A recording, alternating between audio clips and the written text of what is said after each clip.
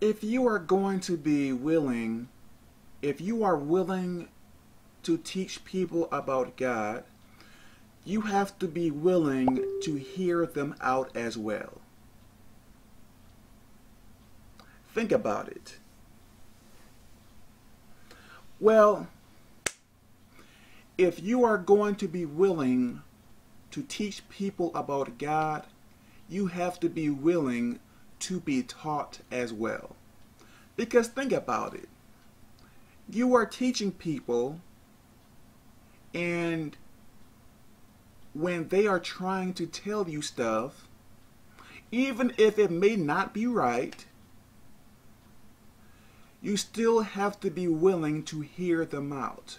Because who really wants to sit there and listen to you, and when they say something to you, like you toss it off to the side, like you brush them off, like they are trying to say something to you, but you are like, or in so many words, you are like, look, don't really say anything. I just want to speak. So you be quiet and I am going to speak. Or you are wrong, you are wrong, you are wrong. Let me speak. Or let me be the only one speaking. Does that make any sense? And something that you can think about as well. Don't only point out when someone is wrong. Point out when they are right. Like for instance, let's say that 80% of what that person is saying is wrong.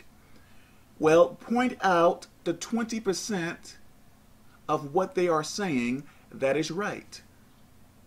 Don't say to them, hey, 80% of what you are saying is wrong, so whatever. No, point out that 20% of what they are saying is wrong. See, we need to give credit to people along with telling them that they are wrong as well. So we have to tell people when they are right as well, not only when they are wrong.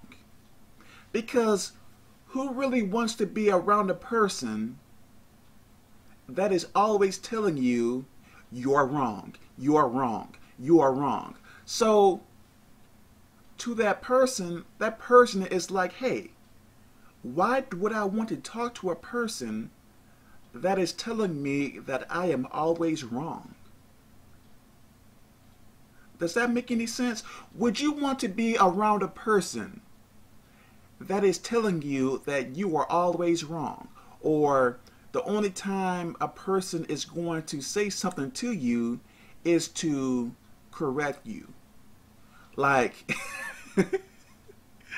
you would not want to be around that person, because it would really irritate you to be around people like that. Like, hey, let me stay away from that person because that person is irritating. Yes, you may be a very good teacher, so on and so on, but if you are constantly, you're wrong, you're wrong, you're wrong, you're wrong.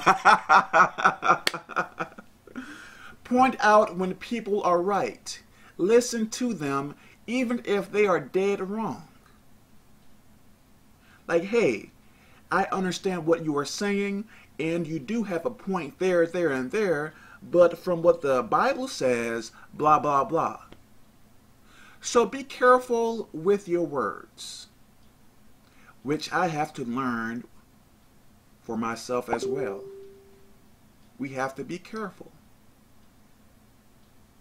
Because I know for myself, if a person constantly never tell me when I am right, but jumps right on my case like a tiger, hey, Kevin, you are wrong. Like this person gets really juked up, to tell me when I am wrong, but when I am right, they are like, yeah, yeah, yeah, yeah, like it's not really a big deal. But when I am wrong, no, it does not work that way. We all have to learn to be different. We all make mistakes. But when it comes down to teaching and stuff like that, we have to learn how to be better. So I really hope this makes sense. God bless.